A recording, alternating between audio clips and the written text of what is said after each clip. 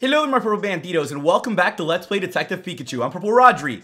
As you guys might have seen on my Twitter, I was a groomsman at my friend's wedding this weekend and I completely lost my voice, so bear with me as we go through today's video. I'm going to be sounding a little bit different, but I hope to recover in the next couple days. I've been chugging a lot of water, I've been resting up with my dog Spot, so I hope that I'll be feeling better soon.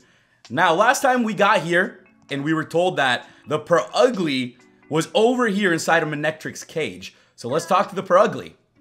Now that's a big yawn. Hey PurpleRodri, there's something we want to ask you. Let's ask it about Magnemite's location. Do you know where the Magnemite that was in the cage went to? You don't? We should go find it ourselves. Sorry to bother you, Your Highness. Okay, so the PurpleRodri has no idea where the Magnemite is. Let's see, maybe Mimikyu does? You passed Magnemite in the hallway, right? Do you know where it went? You don't know, huh? Where could it have gone? Where could it have gone? We gotta make sure to talk to everyone here so that we can find where the Magnemite is. This guy said Magnemite's gone missing. Its electromagnetic waves will mess with all our equipment. We need to find it. Dude, that's what we're trying to do, my friend. We're not here just running around for fun. We're trying to figure out all of the mysteries here at GNN. Apparently, it's also a participant in the contest. You don't want to lose. That's a spirit. I like Pokemon with a bit of fighting spirit. So asking about PurpleRodri. You didn't see PurpleRodri at all. I don't blame you. We're sound asleep in the cage there. So last but not least, we are going to talk to her. We're going to ask about Mimikyu and PurpleRodri. She said apparently it's a newbie Pokemon star. I've heard it'll appear anywhere there are cameras. Oh, that's pretty cool. That is definitely true. PurpleRodri must have chased Magnemite out of its cage before we got here. PurpleRodri's quite big. I don't think it would have any trouble getting in so long as the door was unlocked. So there you have it, guys. We need to keep finding what is going on with the Magnemite and the PurpleRodri. I've investigated this a whole lot, so I think we're good to head on out of here. Alright, let's head to the sub-control room. We need to let Hero know about Magnemite. Let's go!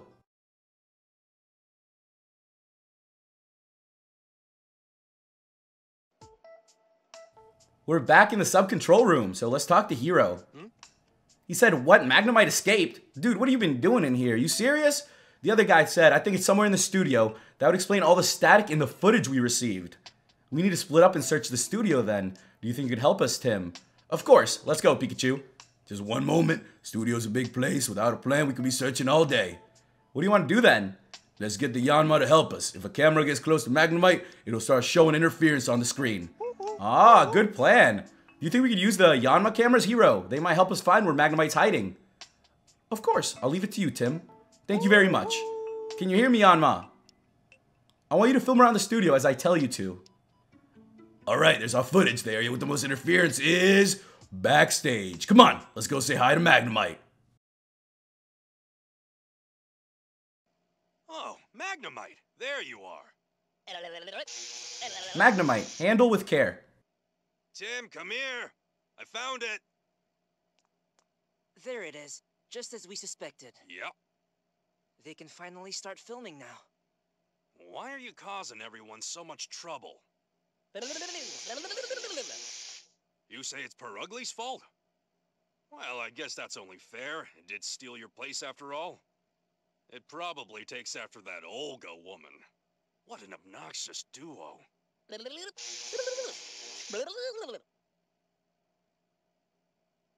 We've gotten a good tour of the studio, right? The tour of the studio is over.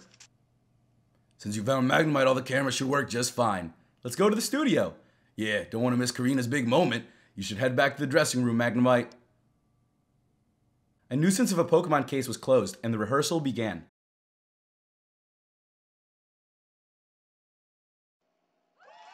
Wow, that's a rowdy audience. Except there is no audience. I guess that's the magic of television, right? Oh, we're starting. Hi, everyone, and good evening. I'd like to welcome you to Maximum Music. As always, I'm your host, Max, and... Max! That's not right. This is Chatot. So, today we have... We'll introduce the guests tonight. Thank you very much. I'm Olga Ellison, and this is... my darling PurpleRodri. Oh, Chatot, our show's being taken over again. Wonderful work, PurpleRodri, dear. Well, shall we get the show going? So, coming up next, a very special guest, a violinist you all know and love. Here she comes now. Miss Karina Mitchell. What are you doing? Clap harder. Clapping as hard as I can. Good evening. And cut! So, Karina, smile a little more. Don't forget that, okay? He's right, you know. You've got to be more confident, otherwise nobody will care. Now. She obviously doesn't get it. It's her modesty and humility that add to Karina's charm. It seems like a lot of work to be on TV. Everyone's arguing over here, so let's see what's going on. Yes. You're amazing, Karina. She said, oh, Tim, I'm sorry, I feel so embarrassed. Please don't be, just do the same thing next time. So let's ask about Karina's appearance on stage. She said, how am I supposed to smile naturally? Hope I don't mess up on the real shoot. I'm sure you'll loosen up as you do rehearsals. Yeah, I want to see Karina's natural expressions. And that's true, I always have a hard time faking a smile in front of a camera. Here, I thought he was all work and no play, but seems like he knows how to cut loose. True musician entertains his audience no matter what. Well, you certainly talk big. Let's ask it about the rehearsal. This is the first time you've been surrounded by so many cameras. Yeah, I imagine it's pretty different from performing on stage. It must be. Let's talk to everyone around here and see if we can gather a little more information on what's going on. Seems like Max just ran off with his chat, so we really don't know what that dude's been up to. Hero said, some control room, do you read me? Could you do a check on the last bit? Hi, Hero. Said, oh, hey there, Tim. Sorry, do you think you could wait until later? I got my hands full with these. All right, dude. Being a director seems like a lot of work. Maybe we should go talk to the other cast members of the show for now. That makes a lot of sense. Let's go talk to everybody else. And I wonder where they went, actually. Why are they not here? Did Max and Chatout not just run this way? We'll ask it about the rehearsals just to make sure we get a little more info. But I think we're going to be good. Let's go to the dressing rooms then and try to talk to our friends. Oh, they're right here.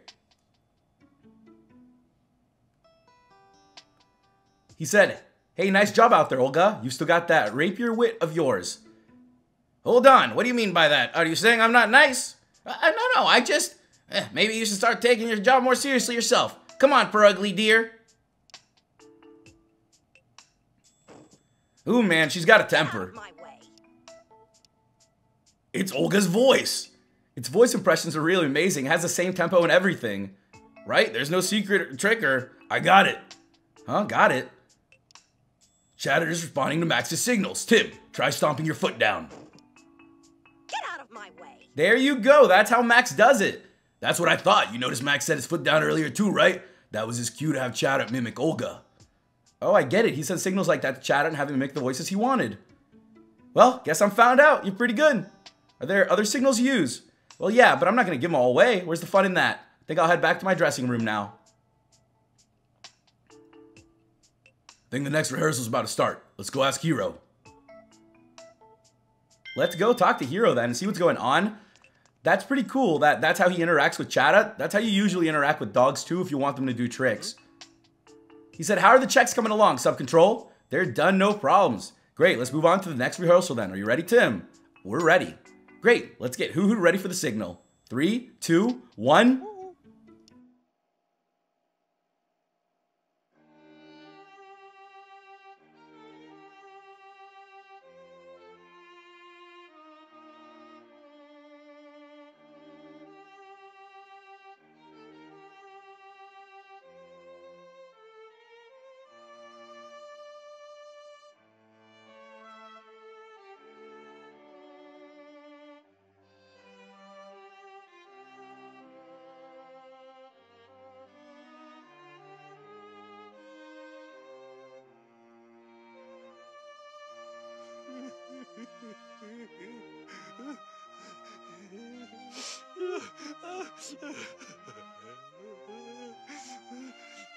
Pikachu, calm down. Doesn't this music move you at all? You must have a heart made of stone. Yeah. You've shown the world that you're very sensitive, so you can stop now. Hey, Tim, do you think you could get your Pikachu to be a little more quiet? See? And cut!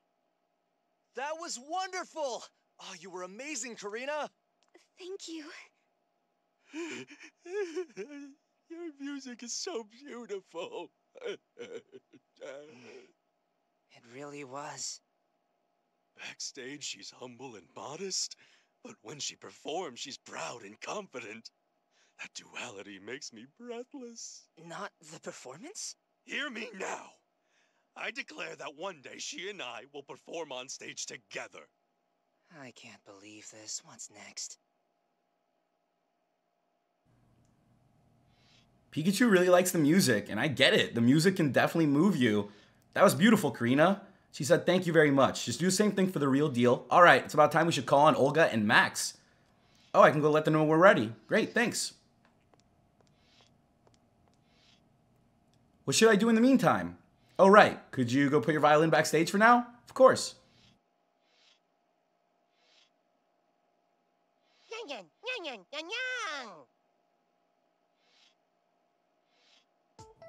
So just like that, we helped out with the performance.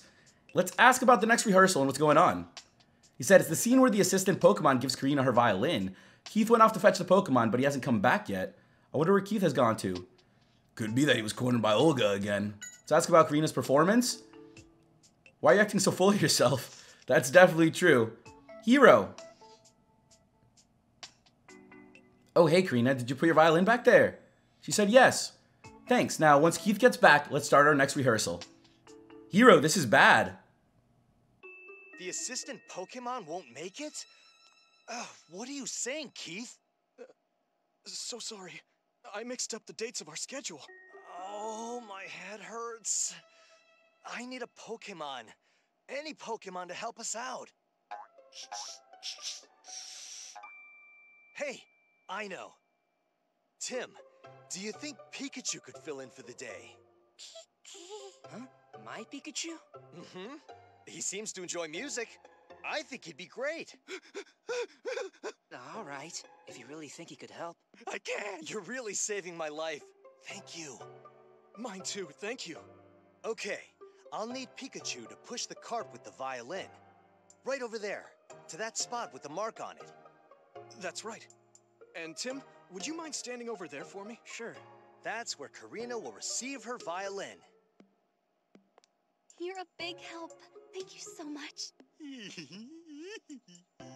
All right, let's start rehearsal. Yanma, move those cameras exactly as you would for a real shoot. Yan yan, yan yan. Pikachu, you ready? I've never been more ready. I've got this.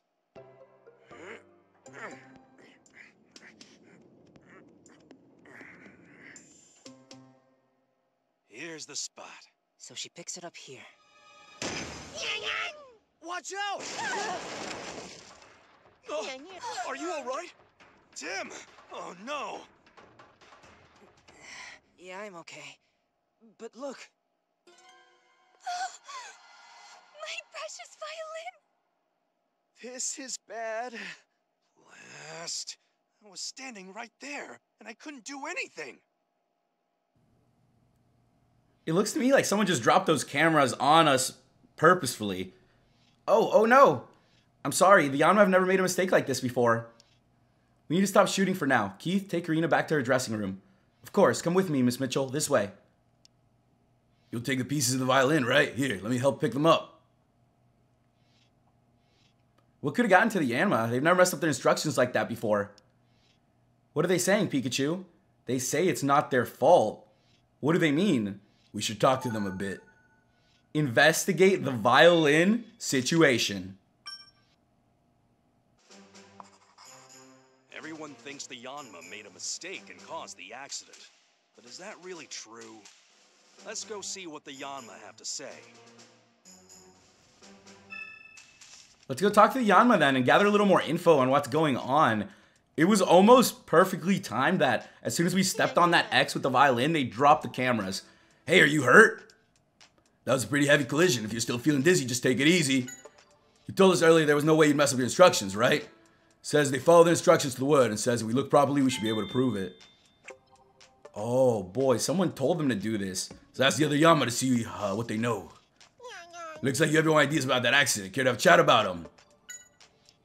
They say they moved exactly as the staff told them to. Really? Maybe there was a mistake in the instructions. Huh, I wonder who instructed them then. That is the real question. I think we got what we came from, the Yama. Hiro seems to think the accident happened because the Yanma messed up, but the Yanma said they'd follow their instructions. Yeah, let's try and find out what really caused the accident. We should talk to the staff members next. Why did the Yama run into each other? Let's talk to these guys. Seems like he's taking this hard. You would think after an accident on set, it's the camera crew's fault, really. Or whoever planned all this. Caused the accident? How should I know? Yanma and I just followed the cue sheet. Oh, that Hiro gave him. This is the cue sheet. Has every detail how the Yanma are supposed to move. Up, right, left, up. Let's see. The plan for camera 1 was shoot from above, shoot from the left, shoot from the right, and move in. That's right. Q showed the movement plan for camera 2. He'd probably be happy to show if you ask him. So there we have it, guys. We got some of the movements. I knew there was something going on here. Yeah, we're fine, dude. How about you, though? Let's ask you about the accident. He said, think back to when the accident happened. The Yanma flew out from the left and right at the same time, right? Of course, they wouldn't crash like that. Nobody on our staff would give instructions like that. Maybe the Yanma misheard. Or maybe they didn't. That's the true question here, ladies and gentlemen. Maybe they didn't. And it looks like Hiro is taking this pretty serious. Did you see Hoot Hoot's signal? The Yanma rely on Hoot Hoot's signal to start filming. It could be that the connection with the sub-control room got disrupted by Magnemite. Come to think of it, you were talking to the sub-control room during the rehearsal too, weren't you? I didn't notice anything strange, though. I can check with Hoot Hoot if you want some clarification. Hoot Hoot's signal. Ah, so it could have been Hoot Hoot doing this around here. All right, so we're going to talk to everybody else on the staff. Looks like she has no idea. Maybe she knows a little something. What do you know about the accident? She said, actually, I didn't see the accident myself. I was looking at the script when it happened. The script? It's the plan for how the show should go. Do you want to see it? Yeah. Said, I made this script. See, it's written to follow the flow of the show itself. You're right. It is. Do you think this is related to the accident? Could be. It doesn't have much on the Yanma cameras on it, though. So there we go, guys. We got ourselves the script. Now, let's see. Is this Keith over here? That was a close one. Yeah, dude. Let's talk to him and about the staff in charge of the Yanma cameras. The new ADs tell Yanma how to move. I see. Huh, we should go talk to them, too. So there you guys have it. We just heard a little more info there. We've talked to just about everyone here. Maybe we should check outside the studio. Yeah, let's keep gathering testimony. For sure. Let's see if we can find something outside of the studio. This poor Mimikyu. It wants to be in the show so bad. You still upset I got chosen as the assistant over you? Don't get too full of myself. Sure, whatever you say. There's something we need to ask you. Do you know anything about the accident that just happened? It was going around the dressing rooms while avoiding the staff here, so it doesn't know what was going on at the studio. Why was it doing that? Doing a bit of self-promotion. You're definitely persistent, I'll give you that. Ah, okay. So the staff. I wonder what could be happening around here, ladies and gents. We need to check around, talk to some of these people, see what's going on. I'm just going to run around here and just take a nice look around before we do anything. You guys heard that. We can talk to the Hoot Hoot as well to gather a little more info. And there we go. That's Keith. What's up? He said, Karina's very upset. She said she needed to be alone for a while. I don't blame her. She clearly was very attached to that violin. It was destroyed right in front of her. Do you have any idea why an accident like that could happen, Keith? He said, no, I guess I could have misread the cue sheet. Well, yo, let's see the cue sheet, dude. All right, so it says, camera 2 was supposed to shoot from above, shoot from the right, move away, and follow. Yeah, the director gives those of us in charge of the Yama cameras the cue sheet a few days before the day of the shoot. We tell the Yama how to move the cameras based off of that, but I've double checked it and I'm positive I got the instructions right. Is there any chance the director gave you the wrong instructions? Nothing like that's ever happened before. The original cue sheet should be at the sub-control room. So suppose you could go check that. There we have it, ladies and gentlemen. It's time for us to head to the sub-control room and see what's going on. That's also where we're going to be able to talk to the Hoot Hoot. Because I'm telling you, I got a feeling there's something going on with the Hoot Hoot.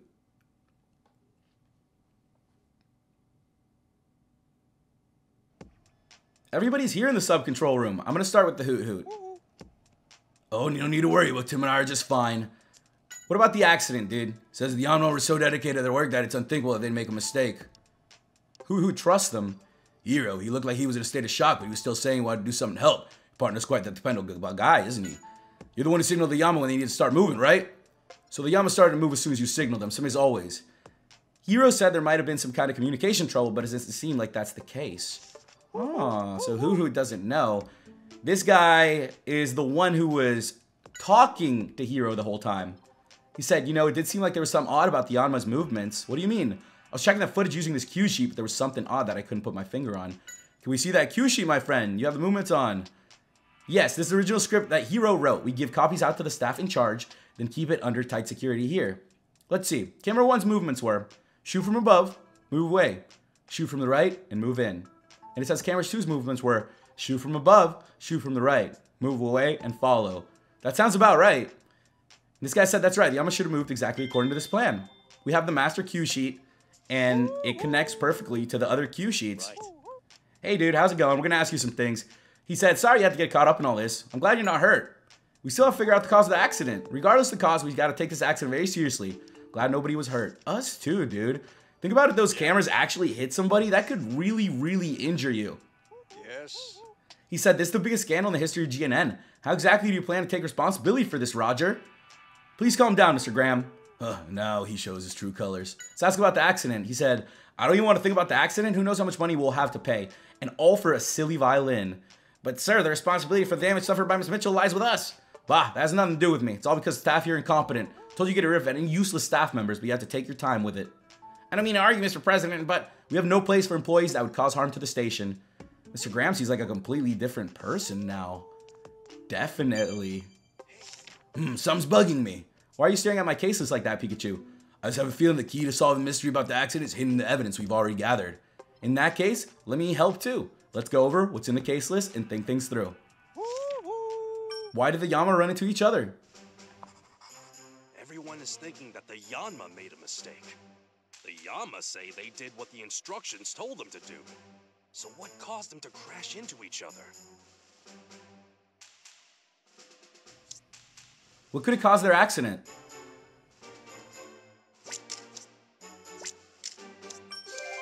There we go.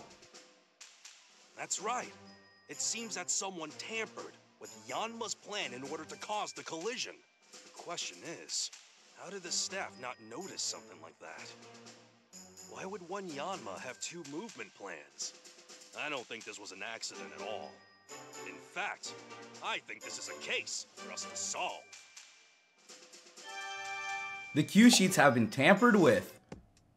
The Yanma ran each other because they were given fake instructions, but why did the culprit do that?